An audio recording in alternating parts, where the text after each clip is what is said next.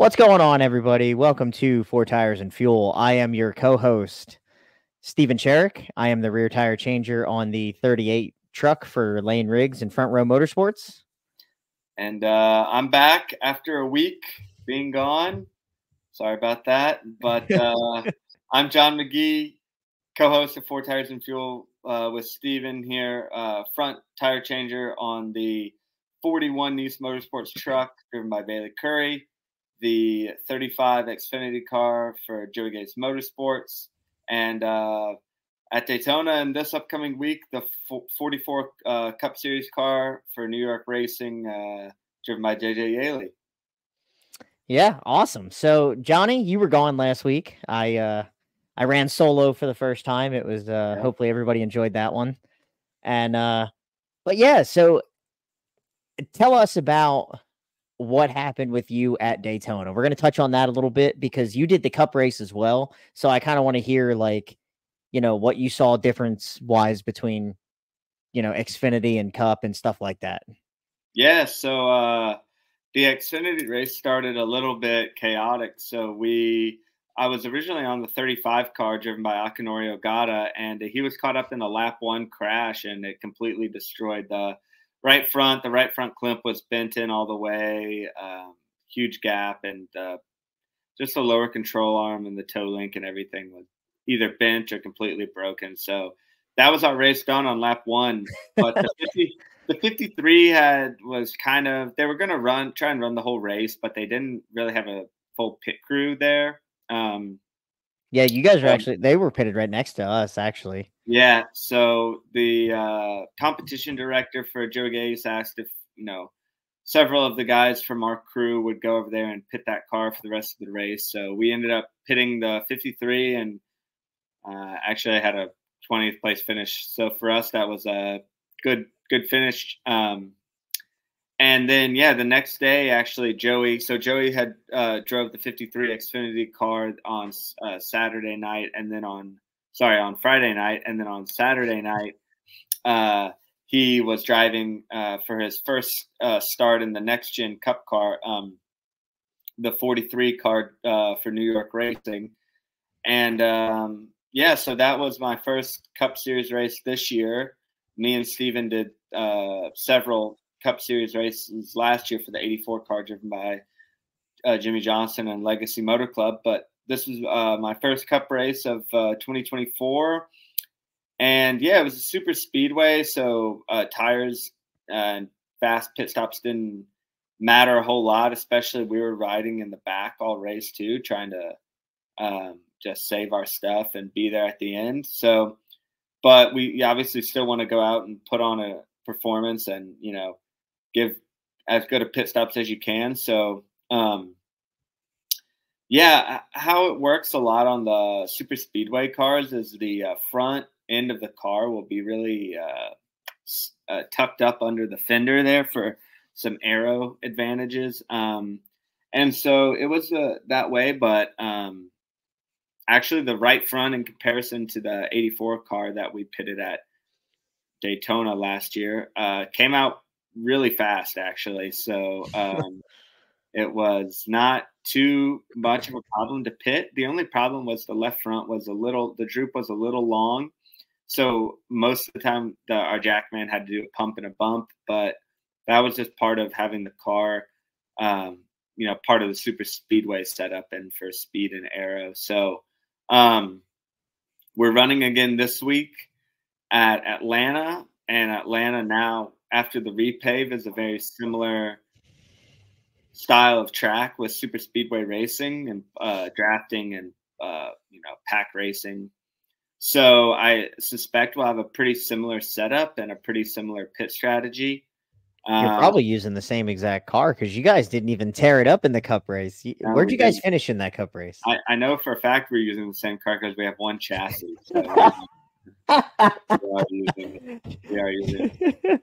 We finished 20th, which tied the team's best finish. I think Greg Biffle had a 20th place finish at Atlanta in 2022. But so that tied the team's best overall finish. We were really happy about that.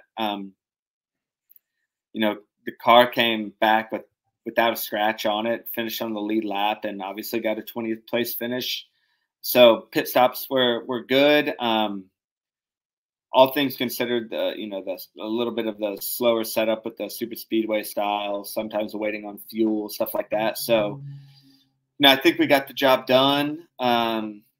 So yeah, we're excited for Atlanta and excited for some more races coming up. But definitely this week, we'll talk about it a little bit more later in the podcast, as we always do when we preview the next week's track. But I suspect a very similar setup and a very similar pit strategy to Daytona. So Yeah, that's awesome. I'm glad you got that opportunity. Did you have Cam Jack in that I did, car? yeah. Cameron Kowalski was our jack man, and so it was a mixture of guys. Some our gas man Zach Brown. That was his first ever Cup race. Actually, our our rear changer, and our fueler were both their first Cup races. So yeah, they did really well and gained some experience, and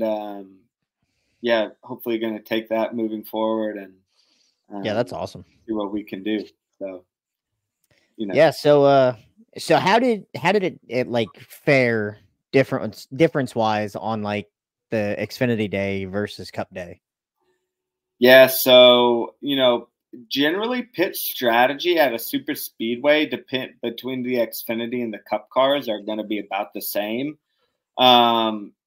It's either if you have to come down during a green flag stop, you're gonna basically almost always just do fuel only, unless it's like 8 seconds worth of fuel and you can do right sides or something like that. But pit strategy between the two is very similar, I would say, but with the Cup race being longer. But we actually didn't have to do any green flag stops because of the way the cautions timed out. Yeah. But the difference is in pitting. So for 5-lug, and we'll get some video here next week after I pull up the Atlanta and Daytona video, but 5-lug, you're holding the gun sideways with the trigger in your right hand, and your left hand is on the stock of the gun. And it's all really about technique and accuracy. Whereas on single lug, you're actually switching your grip. So you're holding the trigger of the gun in your left hand and the stock of the gun in your right hand.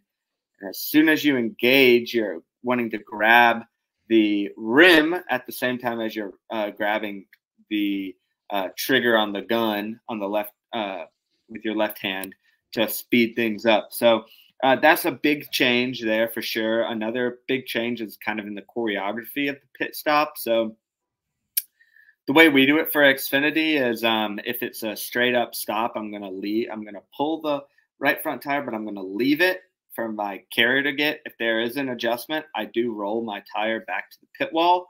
But unless there's a left rear adjustment, I'm going to go first in 5-lug to the left side, left front, and the jackman is going to come around me. But in the Cup Series and on any pit stop on the right side, every single time, doesn't matter what, be it there's an adjustment or not, I'm pulling the tire, and I'm throwing it back to the wall and then tightening up the lug. And then I'm kind of curving out and letting the jackman through every time. So there's definitely some differences in the choreography of the pit stop. And that's definitely a change, going from, that's what we did a lot last year, going from 5-lug to single lug. And this week it was 5-lug to single lug back to 5-lug. But yeah, I think people always ask me, they're like, which one do you like more? I like them both. I think the same, 5-lug is all about the changer and accuracy and speed, and single lug is the whole stop is about speed, and mistakes are because the time is a lot shorter. Mistakes are you have a lot less leeway for mistakes, and if you do make a mistake, there's not a lot of ways to make up for it. So it's kind of perfection and just being on the absolute limit, and speed for single lug is compared to technique and accuracy for 5-lug are kind of they're different stops, but both, you know, I know you feel the same way. We like doing both of them, you know. Yeah, I mean I love doing both, but and you know, Blake, my front changer on the truck stuff, he always asks me, he's like, I've never done single lug. I've never even held a single lug gun. And I'm like, dude, it weighs like twice as much of it as an Xfinity gun, and like probably 3 times as much as the clutch guns that we use in truck. Like it's super heavy, but it's not about the hand speed anymore. It's all about just go in, hit that lug nut, and as long as you engage that lug nut, you know, the stop should be pretty good. Yeah. So There are a few other differences that I can, you know, forgot about. Like for a Paoli pit gun with 5-lug gun, Paoli also is the manufacturer for the single lug gun. But for a Paoli 5-lug gun, which I use for truck and Xfinity, I'm running that at like 200 psi, right around there. But for the cup gun, I'm running that at like 385. So definitely a lot more psi, definitely a lot more torque on those guns. And another point that Steven brought up is on 5-lug, you're kind of winding up the gun. You're pulling the trigger a second or so before you get to the lug nut. You're already having that socket spinning, so that first lug nut you can just pop right off. But for single lug, you're not able to engage or pull the trigger until you're fully engaged with the lug nut. So those are the big differences that in technique between the 5 and the single lug. yeah, and so how did it feel like? How comfortable did you feel getting back into the swing of like a single lug pit stop versus a 5-lug pit stop? Yeah, you know, I honestly hadn't done single lug practice in several months, and I went over and was able to do some practices several weeks before. And honestly, I was a little worried about how I would do, but I felt pretty good. Like I picked it up, you know, better than I thought I would. I think the muscle memory of doing it a lot last year helped a lot. So, yeah, and then going on race day, I knew that our objective was not to be the fastest pit crew on pit road, but to get the job done, you know, as best as we could, but also not to make any mistakes, to get wheels tight, not to have any penalties, and get the car back on track. And so that was, you know, a little relieving knowing that, okay, we're not going to have to run 8-second stops my first time back in a year. So knowing what the job was and the objective, and it's going to be the same this week in Atlanta, is you know, I think all in all it was a pretty smooth transition, or about as smooth as I could have imagined. So I was happy about that. Yeah, that's awesome. I'm glad, you know, you didn't feel like you had any hiccups, and you weren't like, oh man, am I gonna drop a lug nut? Am I gonna mess up or whatever? Like, you know, you didn't have any nerves like that. That's awesome. Yeah, definitely had nerves the first stop, because I mean, you always do, but we paint lines on our socket so we can see it stop. And for whatever reason, I don't know why, I get this way too in 5-lug. Sometimes I'm always like, after a stop, I'm like, did I get all of them tight? I'm always worried that, I don't know why. It's second guess myself sometimes. I have that issue too in 5-lug. I'm like, I did it at Milwaukee. Like we finished the second stop, and I was like, I had to go back and hit the first lug nut again because it didn't suck the wheel up all the way the first time. And I was like, did I get that wheel all the way tight? And like I went back and looked at the film, and I was like, all right, it's tight. Yeah, we're good. Yeah. Yeah, so that kind of gets magnified in single lug, obviously, because there's no safety net. Like in 5-lug, if you get 4 tight, or even if you get 3 tight, like depending at the track, depending on what corner it's on the car, it will be okay. But in single lug, obviously if something happens, you don't get it up tight, then that's a big deal. So there was a little bit of that in my head, even though I saw the socket stop. I went back. I knew I had it tight. I stayed on a little longer than I needed to. But that was really the big thing. I was like, man, I haven't done this in a little bit. I was like, I need to make sure there was some second guessing, but it's at Daytona. Once you get up on track and run a lap or two, it's like, okay, it's good, So yeah, that's awesome. But just kind of for reference, my wife was thankful enough to bring me this lug nut. So I have a 5-lug nut, and there's 5 of these on the car, and this is how big it is. This is a single lug nut. Yeah. Like, this is an actual 1-to-1 comparison. Like, I can fit like 20 of these around this lug nut. So like, you have to be super accurate to hit these.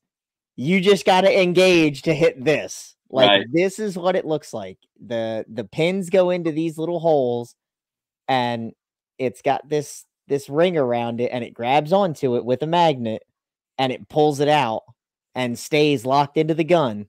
So that way you don't drop it. You don't have to change it out. You don't pre-glue these onto the new one, like anything like that. It's just, this is what we got. And you use the same one the whole race. So hopefully you don't drop it on the ground, because I heard they're pretty expensive.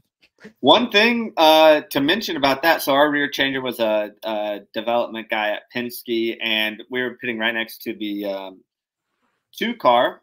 And so Penske guys were kind of helping him out. They had a lug nut attached to like a pulley kind of thing. And I'd never seen this before, but they would put that lug nut in the gun and they would pull it up, and it would measure how much foot-pounds of force was required to pull it out, which was really cool. So is that to make sure the magnets were working? Yeah. So that's wild. And they had some other things too. They had these little like shims that they would put in the gun, and it would, like, I guess, better seal the like the O-ring, and it would like increase the pull force on it. So that was that's wild. I know. I had never seen that before. So that was they said they wanted like a good magnet or a good seal was like 30 foot-pounds of force, like per, I think it's 30 foot-pounds. And which is not a lot, by the way. Like, I think you can, like, the average person can like pull. I think like when you twist off like a soda bottle cap for the first time, it's like probably close to 35 foot-pounds. So we had ours was like pulling at like 15 to 20. So I didn't use one, but our rear changer put a shim in and it put it to like 30. So it worked pretty well. That's pretty awesome. I didn't know about that. That's you learn something new every day. Look at that. Yeah. So like I said, I didn't know about that either. So There you go. So how did your race go at Milwaukee? Because I gave my explanation and everything, and we're kind of touching on Daytona, so we might as well touch on Milwaukee. Yeah, first of all, Steven, congratulations on your win. Oh, thank you. I appreciate it. We talked earlier in the podcast after I won at Darlington. I said, I know you have one coming, so that's awesome. You got one. I didn't think it was going to happen there. I'm not going to lie. Yeah, you must love Milwaukee. So I'm sure Steven mentioned it in last week's podcast, but he won last year at Milwaukee with Grant Enfinger, so he's 2 for 2 at Milwaukee. Guess what? They're not racing there anymore. Yeah. I will forever be 100% at Milwaukee. That's right. So yeah. Anyways, it was not the best luck for us, unfortunately. We had a flat tire, left front get cut down like 8 laps into the race, and had to do damage control after that. The left side of the truck was really, really low. So every time we did a pit stop on the left side, we had to pull up on the left side to get the jack under. So even after like a full fuel run? Yeah. Or like a full stage? Yep. So that sucks. Yeah, it was a little low, unfortunately. And but we battled all day. We went 3 laps down because we had a flat, and we had damage. Like, it was not only fixing the flat, but it was lifting up and then beating out the damage on the left front fender. So we lost 3 laps. We gained a few of them back, but we were behind the 8 ball for the rest of the race after that. So, yeah, that was it. Another crazy thing too is I'll mention. So I got a call. We landed. We so my schedule this weekend was a little crazy. We did the Xfinity race Friday in Daytona, stayed overnight, pitted the Cup race on Saturday, flew back on a Stewart-Haas plane to Concord Airport, and I got in at like 1:30 in the morning. And then by the time I got home, maybe it was later than that. I think I got to bed at like 2:30 or something. And then I had to wake up at 8 to drive up to Statesville to fly on a chartered plane to Milwaukee. We left at 10:30 or 11, and we got there at 11:30 Central Time. And once we land, I get a text, hey, do you want to pit I need you to pit the ARCA race. Starts at noon. It landed at 11:30, and the track was like 25 minutes from the track. The airport was 25 minutes from the track. So like as if you can get there by the halfway point. So we got there with like 15 laps after the green flag and did a pit stop, and then immediately turned around and did the truck race. And what car were you on for the ARCA? I was on the 2 car, Andres Perez de Lara, Rev Racing. And we were running, I think we finished in 5th, but we were running like top 3 for the majority of the race. So yeah, he's a good driver. I pit for him earlier this year. Yep. So he's winning the points, I believe, or at least up into Milwaukee he was. So that's awesome. Leading the points in the ARCA. So yeah, no, me and Steven have both pitted for Rev Racing in the ARCA series this year, and yeah, it's a good program, and yeah, love those guys. Yeah. Those guys that do the Rev ARCA stuff, don't they do that 44 New York racing car? Yeah, they do. They do. So yeah, that's what I thought. A lot of the guys who were doing that were road crewing and working on mechanic crew for the 44 Cup car. So a lot of familiar faces. And my first ever crew chief in Xfinity, Mike Tisga, was the car chief on the 44 car. So yeah, kind of. Did he remember you? Yeah. So Mike was actually at News Motorsports this year, and then he has since moved on to Joey Gay. So I've seen him all year, and yeah, we have a lot of. Mike is a great guy, so it was cool to have him on the 44 Cup car as well. So that's awesome. See, it's always cool whenever like you think of people higher up, like car chiefs, crew chiefs, spotters, even like competition directors. We'll get to that a little bit later. Those guys, they remember you, and they're like, oh yeah, you're so and so. It's like, yeah, it's like, oh dude, that's cool. I'm glad you remember me. Like it's such a big sport, but it's such a small sport all at the same time. Yeah, definitely. I know. I can't tell you how many people me and Steven know on different teams that will come up and talk to him, or they'll talk to us. And, it's kind of like you work with somebody once or whatever, and then you know him, and then you see him, and you say hi, and, it goes from there. And multiply that over all the teams or different crews or different, teams you work for. And you end up knowing a lot of people in the garage. So. Dude, when I was at the race at Darlington this past weekend, I was sitting up in the stands with my son, and I'm looking down pit road, and I'm like, I think I know at least one person on every pit crew. Yeah. No, it's like that for sure. So it's like, oh, this car won. It's like, oh, I know X, Y, and Z, on that car. I'm happy for him and stuff like that. So yeah. Yeah, exactly. Yeah. So Steven, we'll kind of hit on Darlington a little bit. I was away doing a Lamborghini Super Trofeo race at COTA this weekend. And Steven, you were in the stands watching the Darlington Xfinity race. So if you want to briefly kind of touch on that.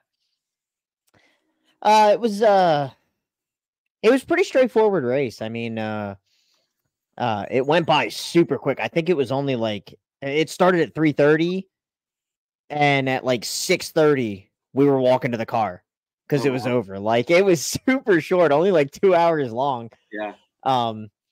But yeah, it was it started off really weird because Parker Retzlaff had a some kind of mechanical problem where his car shut off on the initial start.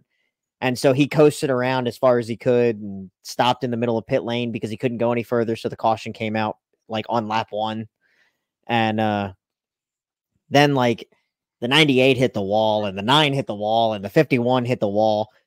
And like there were 2 other cars that had blown tires and stuff like that. Like all that stuff happened in like the first 10 laps. And then the race went green the rest of the way on, besides the stages. So it was like until like I think 3 to go, the 16 blew a tire and hit the fence, and the caution came out, and it was a green, white, checkered. But yeah, Christopher Bell dominated that race, deserved to win that race. But Sheldon Creed had the better long run car, and he was going to win that race. But you know, it was pretty straightforward. As far as that goes, as far as the Xfinity race goes. But yeah, the Cup race was the Cup race was very nerve wracking for me because since I work over at RFK, I was really pulling for Chris Buescher, and you know, they didn't have the car. The car was way too tight, is what I heard, and they couldn't get it to turn. They didn't have a long run car. They didn't have a short run car, and so they were kind of just playing the "we just need to be good enough" race, and they were not good enough because Chase Briscoe won. So yeah, it was an awesome. It was awesome to follow along, and I think the broadcast did a great job of covering all the storylines. And you know, with Martin Truex Jr. wrecking on lap 2, like nobody expected that. So you know, there was that, and you know, Briscoe getting his first win of the season, locking him into the playoffs. You know, the whole race they covered Bubba Wallace and Chris Buescher and Ty Gibbs and Ross Chastain, those guys with their tight points battle. And then I didn't know, but I guess Tyler Reddick was sick all weekend, and he was driving with like a stomach bug, and he's like, you know, he was getting like Tums and antacids and stuff like that fed to him in the car as he's driving. And like, you know, he's battling for the regular season points title with Kyle Larson, and like it was cool to watch. It was I think they did a great job covering everything that was going on that weekend because there was a lot happening. Yeah. Do you like Lee Diffie, the I believe that's his name, the commentator? Did a lot of IndyCar stuff, and now has moved over to NASCAR the last couple of races. See, I'm kind of weird because it's like I love the way British people talk when they announce stuff. So like listening to him commentate the race, I love it. I think he does a phenomenal job. I think his energy is great. Yeah. Like I can close my eyes and listen to him talk and know exactly what the heck he's talking about by the way he's describing everything. Right. And, you know, my wife told me when we first met, like I would listen to stuff on the radio, and she's like, how do you know what's going on? And I'm like, I can visually see it in my head. And like those same vibes from him when I'm like listening to him. And he does a good job. He knows all of his stuff. You know, he does a lot of research. He watches a lot of film. Yeah. Like, he knows what's going on. And that's kind of what the sport needs, is someone like that. No, I agree. I really like what he's done. It's been a fresh perspective in the booth, and I really like it. I think he's done a great job. So I'm glad you feel the same way about that. Yeah, I know it's very like I keep looking on like Reddit and Twitter or X or whatever, and like it's so like mixed reviews on like a lot of people like him, a lot of people don't, and so like I think he's doing a great job. Yeah, I don't think they need to change that. Yeah, no, I agree. Well, do you want to hit on anything else at Darlington, or do you want to move on to Atlanta coming up here? One of the things I noticed just real quick at Darlington was pit crew mistakes. I don't think the 23 guys made a single mistake. If they did, it was very minuscule. The 5 guys were very solid all race long. The 45 guys killed it all race long. The 17 guys struggled. And I heard that the 6 guys struggled really bad too. But it just goes to show that like when you put that immense pressure on those guys, and like, you know it, I know it, we've felt it before. You know, when you have to go out there and perform, even though you've done this job 1,000 times, you've done 1,000,000 pit stops in your career with practice and at the racetrack, you still have that immense pressure and you feel it. Yeah. So it's like it just goes to show that like it truly is a team sport when it comes to NASCAR. And that's one of the things I wanted to highlight was like, it's crazy how your whole weekend can be like decided on the pit crew. Definitely. 100%. I mean, it's definitely a team sport, from all the way back to the engineers and R&D, everything, to the way the mechanics and the crew chief set up the car.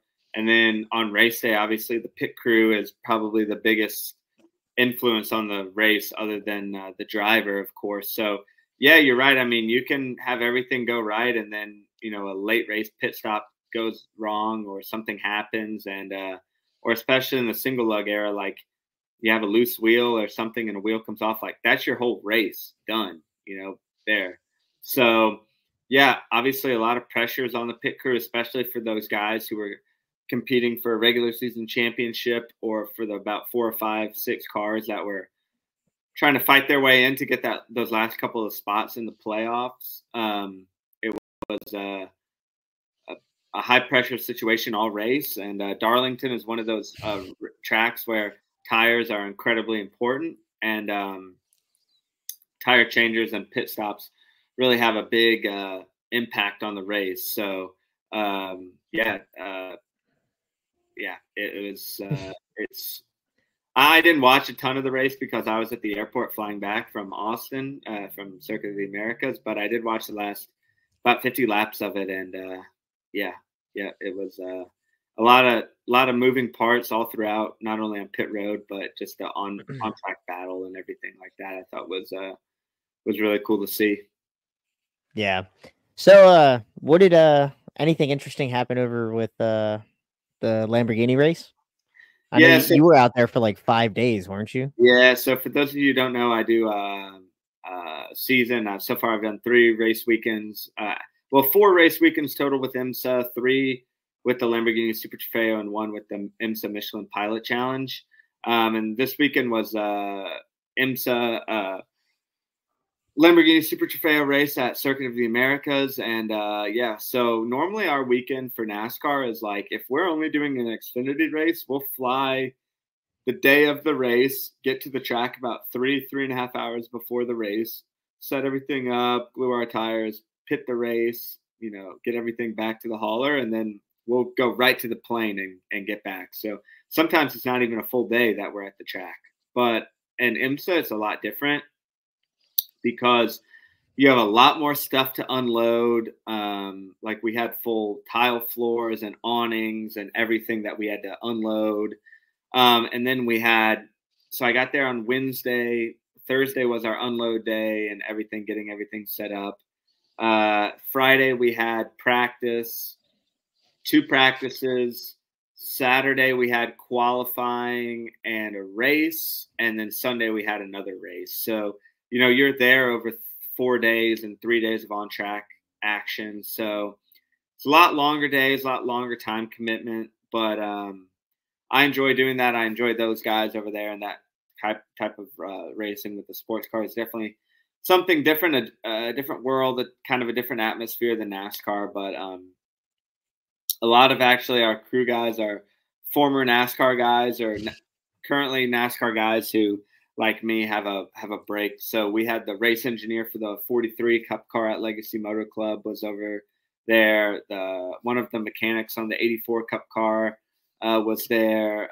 Former Xfinity crew chiefs, 2 of them were there, and a former competition director at Legacy Motor Club were all there.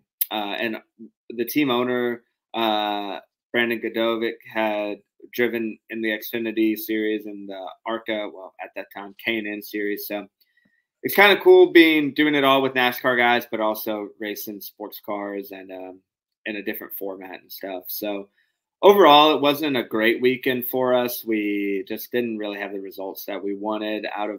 We ran 5 Lamborghinis in 2 races. Our best performance was a P2 in class, but I think we would have just liked a little bit more performance all the way throughout. But so it went good. Probably the biggest hiccup was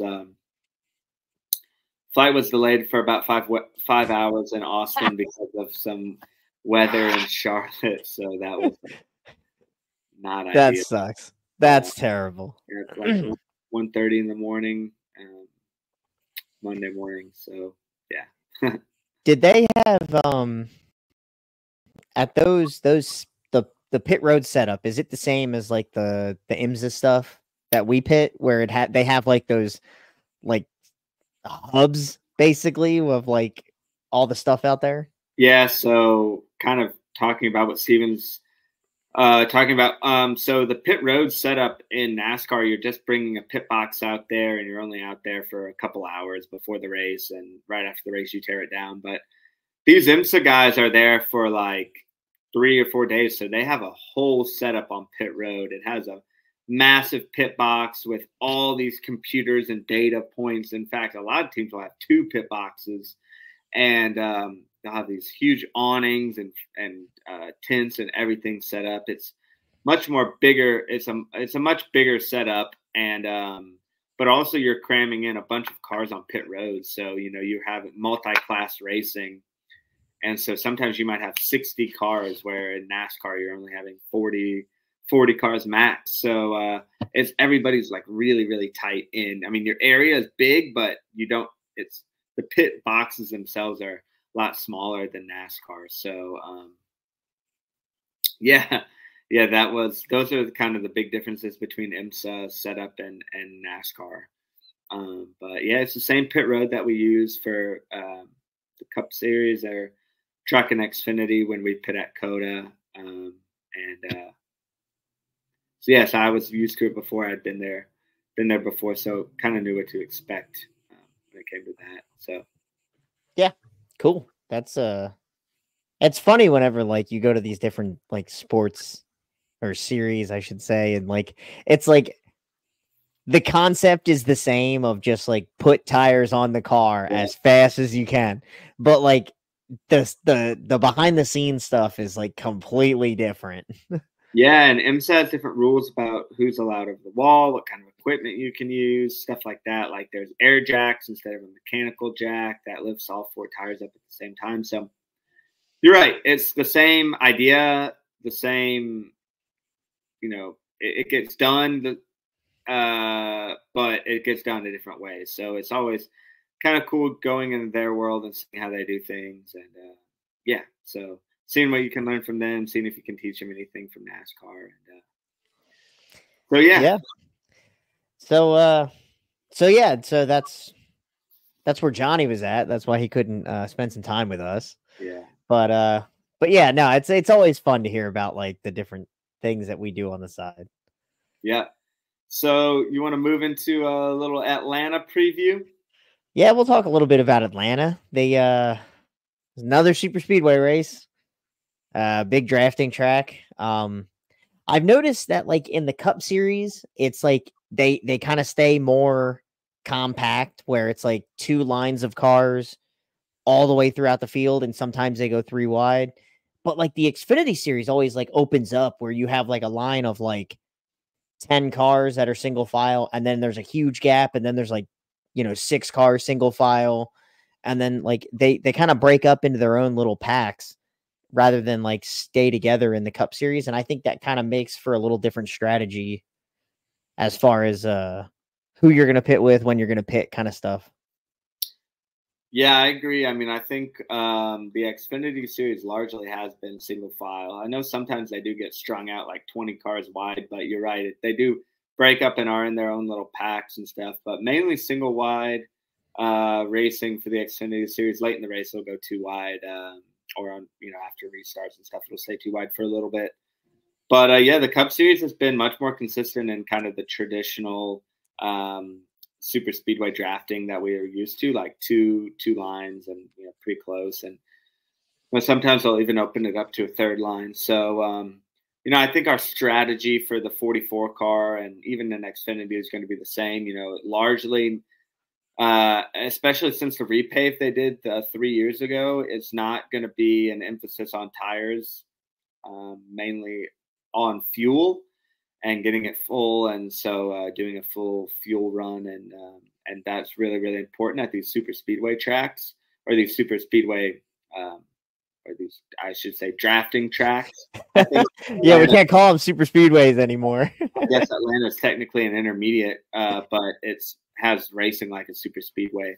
So the emphasis will not be on us as tire changers this week. I think in the Xfinity series, we'll do a lot of 2 tire stops, mainly right sides. It wouldn't surprise me if we do right sides and left sides, or right sides and 4 tires. And yeah, I think we did several of those stops in the Truck Series race earlier this year at Atlanta. Yep. So that's kind of what I'm expecting for pit strategy. Yeah, what do you think, Steven? I think the biggest thing, especially for like, well, I'm not going to be there, unfortunately. But for you guys and like us on pit road is basically like the biggest thing is just don't make a mistake, because this pit road is one of the most unique pit roads because it starts on the backstretch. Like they enter pit road. The entrance to pit road is in turn 3, and they have to run. They can run no faster than 90 miles an hour through turn 3 and 4. And then when they actually get to the front stretch where like the pit boxes start, it drops to 45 or 55, I think it is.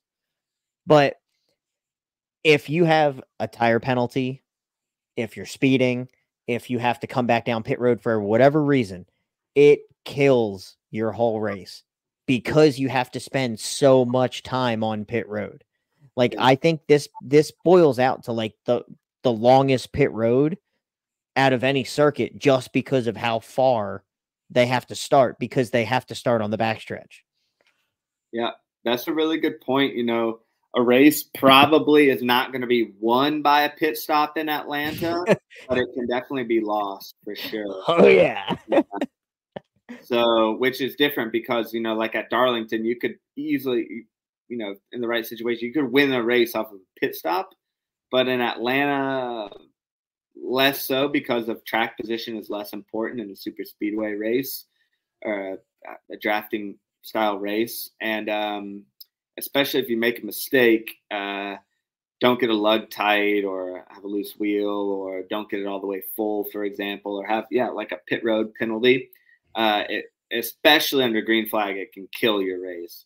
Under caution, it's not ideal, but under green flag conditions, you have to be really, really on your game to just not necessarily have a fast. You don't even have to have a fast pit stop. You just have to have a clean pit stop, penalty free stop. So, yeah, well, that was the thing too. Like the earlier this year when they ran Atlanta, I think it was the second race of the year. It had one of the craziest finishes because all of the Fords were on the same fuel strategy, and they all ran out at the exact same time. They thought they were going to make it to the end, and then they all ran out. And like, you know, the 39er Ryan Sieg ran out. The 00 Cole Custer ran out. The 15 when Haley Deegan was driving it ran out. Like everybody at the exact same time was just like, hey, we're out of fuel. And they were like, oh, well, I guess we were closer than we thought. Like, No, so one thing that, Steven, you bring up a good point at these super speedway tracks or drafting tracks at Daytona, Talladega, Atlanta now, under green flag stops, if, you know, a fuel run has to happen during a fuel run runs through, and you have to split it up in the middle of the stage, you come down during green flags. A lot of times you're getting manufacturer orders that say, okay, hey, we're a Chevy. We're going to pit. All Chevys are going to pit on lap 75, for example. And they do that because all of the Chevys will then come out ideally at the same time, and they'll be able to draft with each other and really have a strong, they'll run well if they have a lot of cars drafting each other. Ford will do the same thing. Toyota will do the same thing. Lately, the Toyota's kind of had to have some weird strategy because there haven't been a ton of Toyotas. But I think in the Cup Series now, there's enough that that they might be able to have their own pit strategy, or the very least, sometimes Toyotas will blend in with another manufacturer. So Yeah, I know Chevy is it's heavily favored in Chevrolet's manufacturer side. Yeah, and so usually it's like the Fords and the Toyotas will pit together, or sometimes the Toyotas will split up, and some of them will pit with Chevy and some of them will pit with Ford. But I know for sure, outside of in the Xfinity series, outside of the Gibbs cars, the 4 Gibbs cars, I don't think there's any other Toyota that's worth Sam Hunt runs pretty good, but that's really about it. But that's one car, so that's like 3 or 4. I mean, yeah. I think if you get 5 or 6 cars in a line, you could probably be fast here just because it is such a small track. Right. But if you ideally want that right around 10 cars is probably ideal to have together in a pack. So one thing we'll talk about here, if you're coming down a green flag stop in Atlanta, the most important thing is that you maintain the draft. If you lose the draft, say you come down with Chevys, like we'll be pitting the 44 car. Say we come down with Chevy, we're towards the back because that's probably going to be our strategy. If something happens and we lose the draft and there's 15 cars that take off and we're behind them, it is over with. That's the worst case scenario on pit road is you're going to lose a lap or you're going to be detached from all your manufacturer help and other manufacturers are not inclined to work with you necessarily. And so that can be game over for you. A lot of times if you're doing a green flag stop, it's really only going to be fuel only just because keeping that draft is so important. If there was to be a mess up with the tires or it was going to take an extra second, a lot of crew chiefs don't want to take that risk. So during green flag, a lot of it is on the fuelers and a lot of it is getting out. You don't have to be, you can even lose spots on pit road. You can come down first and leave middle or come down middle and leave towards the back, but you just can't lose the draft when it comes to that. So yeah, you don't ever want to be that last car off pit road because even if you have a good stop, if you don't get hooked up fast enough, off pit road clean enough, you could have a good stop, but you still lose the draft just because all those other cars are going to get together faster and they're not waiting for you. They're getting together and they're going like that. You don't have time to be like, oh, Joey Gase in the 44 is hanging back. We need to go get him. Like, nah, screw him. We're going. They're not going to mess up the strategy for 15 Chevys for one Chevy that's lagging behind. They're going to say, yep, he'll figure it out. So, but I mean, you saw that at Daytona. We lost the draft in the first stage and we went an entire lap down because we were running about 4 seconds slower a lap, just not being in the draft. We were running full throttle and both, wide open the whole time in both situations. But just the way the draft is, you're just carried along and you're bumping the person in front of you. And it's like a chain reaction. Everybody's going forward. But when you lose the draft and you're by yourself, it's detrimental. It's huge. It's just you can't even put it in words. Yeah, like I said, we lost 4 seconds a lap from being in the draft to not being. We were running 56-second laps in the draft, like 56.07, 56 flats, and then we were running like 59 something out of. Yeah, that sounds about right. Yeah, and I know that's completely flip flop to the way it was in the Daytona 500 because I know AJ Allmendinger at the Daytona 500 lost the draft. And he was running 2 seconds a lap faster than the pack because the pack was trying to save fuel and AJ Allmendinger was just hammered down.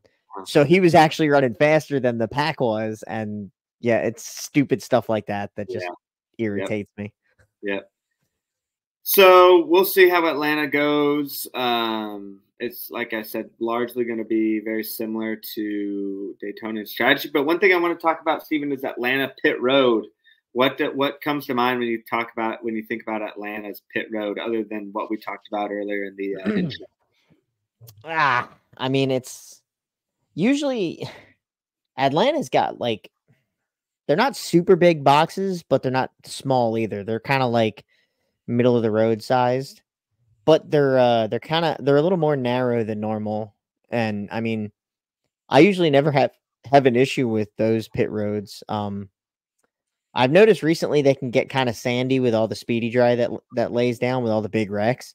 But other than that, I mean, I really don't think there's that much of a anything to talk about on that. Yeah, I've never had an issue with it. I know some guys complain that for tracks with a high pit road speed, like Daytona, Talladega, those type of tracks, Pocono, Michigan, Indy, like Atlanta is kind of that speed, a little bit, maybe a little bit under, like 5 miles an hour under, but the pit road is a little bit more narrow. The boxes are a little bit more narrow and definitely shorter than Daytona and Talladega. So I know have been guys who have gotten hit out on pit road in Atlanta because of that. So, but like I said, I've never really had an issue with it. Yeah, but it was weird too because when we went to Milwaukee last week, or a couple weeks ago, they repaved the pit road for Milwaukee, and pit road speed limit was 55 miles an hour. Yeah, so Milwaukee was crazy because last year it was like one of the worst pit roads. It was like big cracks everywhere. It was like it just was not very. There was like a lip between the actual pit road and then the running surface, like the pit stalls, and then the running surface. But they repaved it. It looked really, really nice, actually. Yeah, it looked great with 30,000 lines painted on the ground. I couldn't. Yeah. I looked out there and I said, "Which line is ours?" Because they had like the IMSA boxes and the Cup boxes, or the NASCAR boxes, all marked as one. And I'm like, "What the heck is this?" Yeah, it was confusing. It wasn't really marked out very well. The NASCAR boxes were orange, and the IndyCar boxes were white, and so it was like, "What? Where am I supposed to pit?" But yeah, so. One thing, if we're done with, do you have anything you want to finish up with on Atlanta? No, I mean, I just expect, don't expect the fantastic finish that happened earlier this year, the 3 wide, crazy Daniel Suarez winning finish. It's not, I don't think it's going to be that way. I think that was perfect case scenario, perfect situation kind of thing. I think it's going to be, it's playoff time. So you've got guys that are points racing. You've got guys that are racing for wins. You've got guys that are trying to just, survive the race kind of thing. Everybody that's not in the playoffs is just make it to the, end of the race. So you're trying to just, you're going to have a whole bunch of different strategies playing out as far as like what people want to do. So it's not going to be the same as it was earlier this year where everybody's like, "Oh, we got to get a win. So don't expect that. That was a very high bar that they set, but I expected to just be, a lot of give and take in the beginning. And then as the race winds down, you might see a couple of big wrecks, but I don't really think it's going to be anything like there might be a good finish, but I don't think it's going to be like that crazy finish that we had last year. Yeah. Or earlier this year. I think there's going to be a lot more of teammates helping other teammates. And I think there's going to be a lot of the team game being played, a lot of the manufacturer game being played. And so I think you're going to see that more than you did earlier in the year at the Atlanta race in February, I think it was. So, yeah. Yeah. Well, with that, one thing I did want to talk about was the 2025 NASCAR Truck, Xfinity, and Cup Series schedules got released. Yes, they did. So I wanted to briefly talk on that. There are some changes for sure. Stephen, I'll let you go ahead and what are your overall thoughts and impressions about the new schedules across the 3 series, and anything in particular you want to highlight? I hate the fact that we're going to Bowman Gray for the Clash. I'm not a fan of that. Do I think it needs to be closer to home? Yes. It used to be in Daytona. That was fine. It went to LA. It was a hit the first time, and then it kind of I did that race. I did that race last year. Yeah, this year actually. This year, and yeah, it was a flash in the pan kind of thing. Yeah, but I don't think Bowman Gray's the answer. I don't think we need to go to Bowman Gray. So I'm not a fan of that. Going to Mexico, I'm kind of excited about that because when I heard about it the first time, I heard it was just Cup, and then I found out when the schedule released that it was Cup and Xfinity going. So I was like, oh, cool, we get to go to Mexico. I got to get a passport. Yeah. So I like that. I absolutely love the truck schedule. Yeah. They added Michigan. They added New Hampshire. New Hampshire. They added the Roval. They added Lime Rock, and they added Rockingham to the schedule. Yeah, Like awesome. mind blown for all of that. Yeah, I'm really pumped with it. I think, and they added Watkins Glen, I think, too. Did they not? Yes, they put Watkins Glen back in the schedule. So there's 3 road courses for the Truck Series, which I think is awesome. I think if you're billing the Truck Series as a developmental series, then I think you need to have more road courses. Well, they also upped it too. Like this year, it was 19 races, and next year's like 23. I think it's 23 or 25, something like that.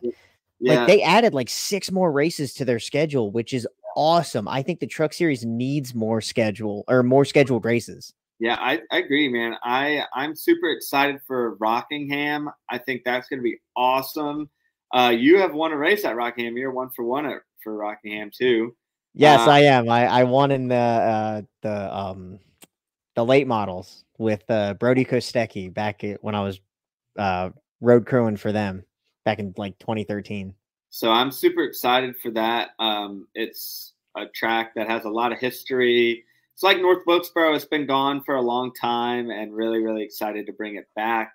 I think they repaved it too. They did. They repaved it. I've just heard a lot of great things. I hope we have an amazing crowd there, and I hope that the racing is it does really well there, and we can go back for many years, just like North Wilkesboro. I think has been a hit. It's been really well attended, and I think overall the racing, especially in the Truck Series, has been really, really good there. So I'm really excited for that.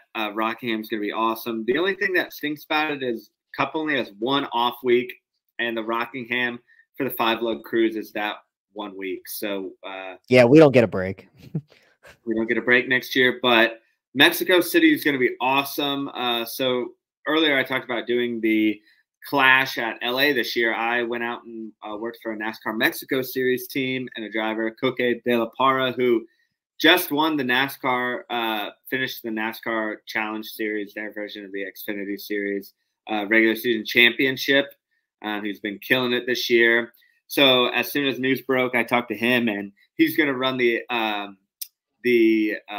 NASCAR Mexico Series race there on Friday, and then really wants to get in an Xfinity car and run there, and I think he would kill it there. So looking to actually get him hooked up with an Xfinity team, but definitely I think I'm going to go down there the whole week, hang out with him.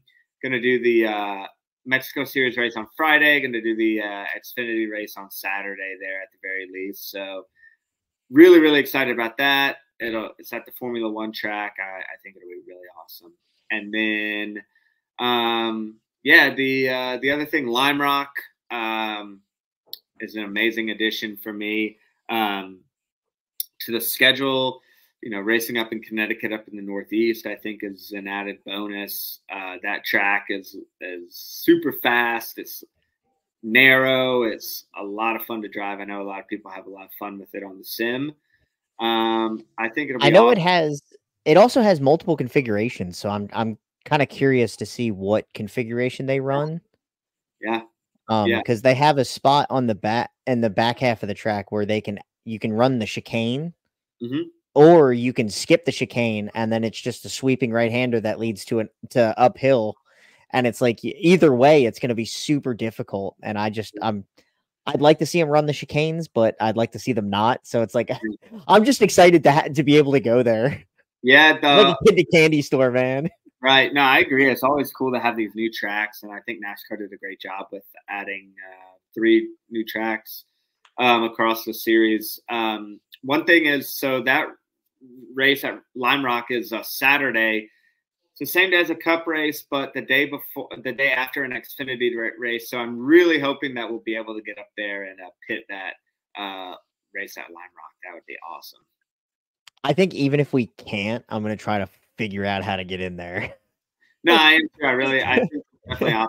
I know a lot of truck teams, just like ARCA teams, will be looking for somebody to help, change tires if there's an emergency or if there's a flat tire or something like that. So I think it's definitely a possibility to get up there and do that race too. Yeah. Yeah, that's the dude. The next year's schedule, like I said, for the truck series, it's gonna be so awesome. Like me and my family are actually camping out for the Roval this year. Nice. And then when I found out that we're camping in the infield, and when I found out that the truck series was added to the Roval, I was like, oh man, that is awesome. Yeah. Now not only do we get to camp for the Xfinity and the Cup race, but now we get to see the truck race too. Yeah, like, oh man, it's gonna be so awesome. It's gonna be really cool. Yeah. Yeah. The truck series and the Xfinity series for me is like some of the best. I mean, yeah, I think it's great. I think we should look to add more tracks. I think, I would like to see Kentucky back on the schedule. I've never been there, but I think with the way that the next gen cars race really well at intermediates, I think that would be a good addition. But either so, I'm really happy with the schedule. Really happy to have the Cup Series go to Mexico City and the Xfinity Series too, and then obviously Rockingham and Lime Rock, I think, are going to be really, really cool. So, one of the things I heard for the Cup Series, well, actually, this is for all three series, but it really pertains to the Cup Series. So if you looked at the schedule for the Cup Series, they race it like at Homestead, like the 7th race of the year, and I heard a couple of rumors that they're racing Homestead. They moved Homestead up to race it like super early in the schedule, so that way they can repave Homestead and then try to get Homestead to be the championship race again back in 2026. Wow. Yeah, that'd be great. I know there's a lot of memories of epic battles for the championship at Homestead, and it's such an awesome track because can run so many lines there, and it's like a very, very it's a driver's track, running that high line and just hugging the wall the whole time around the track is. I like Phoenix. I think Phoenix is unique. It's a cool track, but I don't think if you're running that track as a finale, I don't think it should have 2 dates. That's just my opinion. I think so too, but I liked Phoenix before they moved the start finish line. When they repaved it and moved the start finish line to that, like just out of turn 4, like that's what I think ruined Phoenix for me, because basically on the initial start, you're not even taking the racetrack. You're all the way down on the apron as close to the pit wall as you can go when you take the green. Yeah. Like I think they should have left the grass there or put up the pit wall to extend out further. Like do something, because I don't like the fact that like as soon as you take the green and you cross the start finish line, you're 5 wide. Formula One fans are losing their mind when they see all the track limit violations. It's a penalty.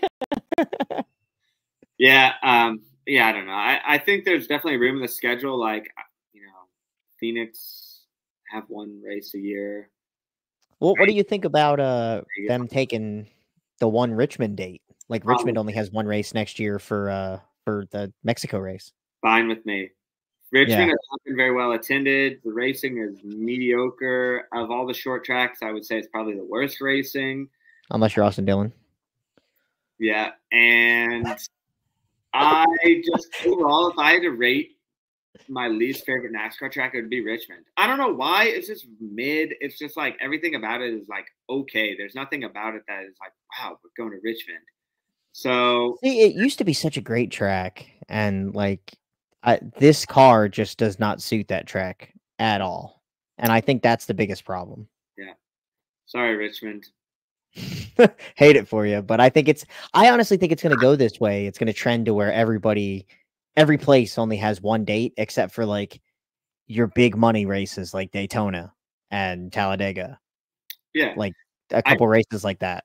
I think you should have like 5 crown jewels, like Daytona, Talladega, Bristol, Martinsville, and Yeah. either Darlington or Charlotte. Even I don't think you like if you're racing at. I wouldn't mind Charlotte losing a date and going to Rockingham, because if you're going to Rockingham, I don't think there needs to be 2 races at Charlotte, 1 race at North Wilkesboro, 1 race at Rockingham, 2 at Darlington, 2 at Martinsville. I mean, they're all super close, but that's very saturated. I would like to see, if we do go to Rockingham, I'd like to see Charlotte, one of Charlotte's dates or one of Darlington's dates or something, go to, a track that maybe we haven't ran at in a while or something. But I think we could lose a Darlington date just for the sole fact, like keep the Southern 500 as the Southern 500. Like even if you move it to earlier in the schedule, it doesn't matter. But keep one of the Darlington dates. And then the only reason I say that is just because with Charlotte, you run 2 completely different configurations of the track. On, the 600 is the oval, and then the Roval is the road course and the oval together. It's like, so you run 2 different like styles of track. So it's kind of not really like you're having 2 races it's not 2 races of the same thing, I should say. I think that's fine. If you want to have 2 dates, like Charlotte, for example, and you run one as a 600, a crown jewel, and you run the other as a Roval, I'm fine with that. But like, I don't think Kansas should have 2 dates. Absolutely not. I don't think Phoenix should have 2 dates. And people might hate me for this because I know they love going out there, but I don't think Vegas should have 2 races. I don't think so either. So I don't know, either hit it on the West Coast swing on the way out there or towards the end of the year. But the way that the schedule is now, it's like so random. It's like Homestead, then Vegas, then back again to Martinsville, I think. And it's just like, and then back up to Phoenix. Yeah. You make 2 trips to the West Coast in 4 weeks. Like that doesn't make any sense. Yeah. I wouldn't mind having having those 5 tracks, keep their 2 dates, having Kansas lose a date, Phoenix lose a date, Las Vegas lose a date. That's 3 open races. You can add Kentucky, you can add Rockingham, you can add another road course if you want.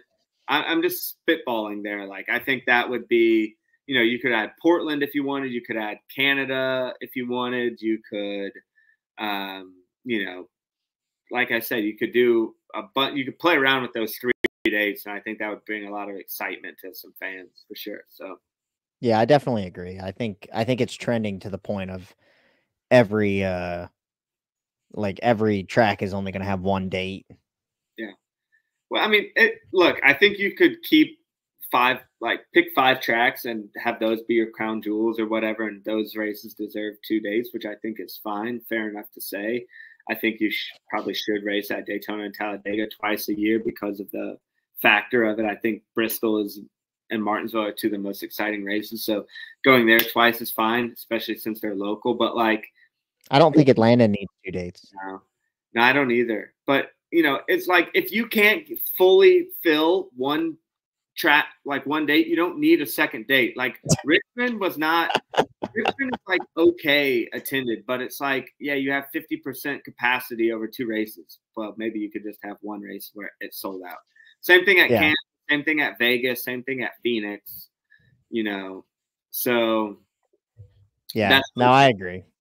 That's my 2 cents. I think there's a lot of room to add 3 tracks. Like, if you take those 3 races away, you get 3 options to put stuff. And I think putting like a Rockingham would be awesome for the Cup Series. I think putting, a Kentucky, I keep saying going back to that, but I think that's a track, Kentucky or Chicagoland. I would love to go back to Chicagoland, but I don't think that's ever going to happen. Or if you even add if you want to expand your market and get to somewhere you're not, you could go to Portland and race Cup, or you could go to Canada and race Cup. Not saying it's what maybe the best option, but there are like, is a Cup race at Portland or Canada going to be a better race than a second Las Vegas race? I don't know. Some people are going to say yes, some people are going to say no, but I at least think having that diversity on the schedule is something that is overall good for the sport. And Yeah.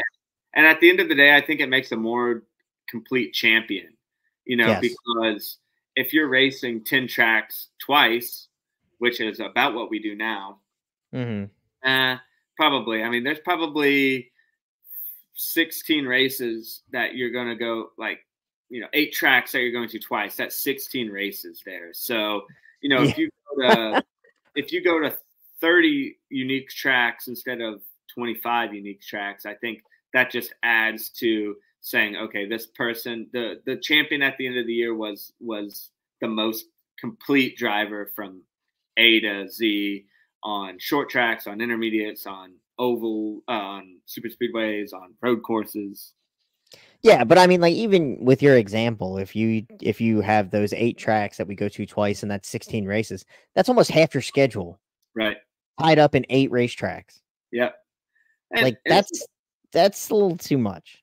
It's the same way too. Like, you look at the back half of the schedule, Darlington, or it's Richmond, Darlington, Atlanta, Daytona, Talladega, Martinsville, Phoenix, Las Vegas.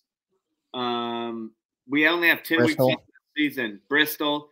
I think the only 2 tracks that are new from the break on are Watkins Glen and Homestead. Everything else is We've raced that earlier this year. Yeah. So I would like to see, I would like to see NASCAR diversify that a little bit more. I would like to see maybe, I guess they have to do that because if you have 2 races at one track 3 months apart or whatever, so I don't know. I think the solution, like we both agree, is to have more tracks and less tracks have 2 dates. We'll see. I mean, it seems like NASCAR is trending in that direction for sure. So yeah, we'll see what happens, and I'm excited for 2025. I hope we can we get a lot of great racing. I know the Truck Series is going to be even more up in the air because Christian Eckes is going to he's going to Xfinity, and Corey Heim, I think, is going to Xfinity as well. So you really don't have a flagship driver there anymore. Yeah, I'm sure somebody will. I mean, Xfinity Series is going to be really, really competitive next year. You're going to have, well, I guess you're losing Shane Van Gisbergen, Yes. and you're losing AJ Allmendinger, but you're adding Eckes, Heim, and Zilich, which I think are 3 of the best prospects in NASCAR. So I also think Carson Kvapil is going to go to Xfinity as well. Yeah, he's been running really well. Even I'm sure Shane Van Gisbergen and Allmendinger and guys are going to come down and run races too, and that's even just going to make it more competitive. So, I think it's really, really going to be an awesome field next year in the Xfinity Series. So, yeah, and with the guys that are in there now, like your Parker Retzlavs, your Ryan Siegs, your Sam Mayers, your Sheldon Creeds, like those guys, and Jesse Love and stuff like that, like those guys still put on a fantastic show. Best race of the weekend every weekend, like just because of how on edge they drive those cars. Yeah. I mean, Austin Hill's still going to be there. He's going to be really, really competitive on super speedways and really any track. And Jesse Love has been good this year. Has won already. So it's going to be really good. It's going to be really good. So yeah, I don't know. I know we've gone long. We've almost ran an hour and 15 minutes, but we've had a lot to talk about, a lot to catch up on, and like I said, I'm excited for 2025. I hope we can finish off 2024 real strong, and I'm excited to see who's going to win these championships. I know the Truck Series. Oh my gosh, man! Between Christian Eckes, Ty Majeski, and Corey Heim, it's going to be a bloodbath to see who's going to win that one. Yeah, it's going to be amazing. Like, I feel like honestly, the Truck Series championship every year has been like the best championship at Phoenix. It's been close every single time. So yeah, I'm looking forward to it. So we'll move on to Atlanta this weekend, and you're going to be pitting. Who are you pitting for this weekend?